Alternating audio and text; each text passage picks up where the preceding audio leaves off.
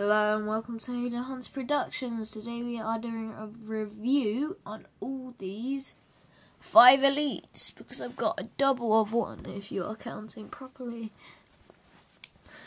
Okay, so let's start with this elite with a Covenant Carbine. He's just a normal elite.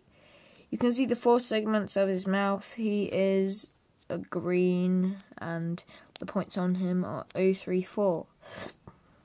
He's carrying a Covenant Carbine, he's quite well painted, and he's a kind of red with a turquoise colour.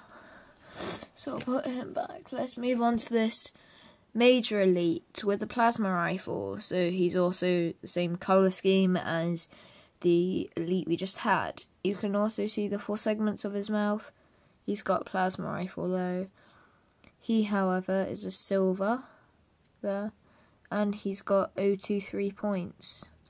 He's also got these orange markings on the back of his legs. I have no idea what they're for. Okay, so let's move on to this Elite Honor Guard. I think these are guards of the Arbiter or the Prophet or someone like that. So he's got an energy sword. He's a rare gold, and his points are 073. He's also got a turquoise with a red colour scheme. Let's move on to this Elite Ranger with 2 plasma rifles, or dual wielding as people like to say.